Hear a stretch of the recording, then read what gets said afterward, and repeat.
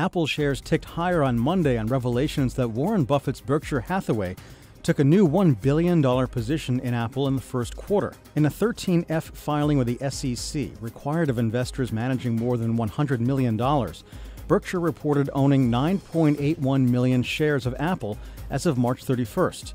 At the time, the stake was worth a little over $1 billion. The value of those shares has since declined after Apple reported in April its first quarterly sales drop since 2003 due to slower iPhone sales. Apple has struggled to maintain the spike in sales that followed the introduction of larger screen smartphones in late 2014. Whether Buffett continued buying Apple shares since the end of the first quarter isn't clear. And not all investors are seeing a buying opportunity in Apple. Fellow billionaire investor Carl Icahn sold his entire stake in Apple in April, citing fears over potential Chinese trade barriers. Although Buffett has traditionally avoided tech stocks, he's admitted to not understanding the sector. This isn't his first foray into tech. I want to be a doctor someday. I can help with that too.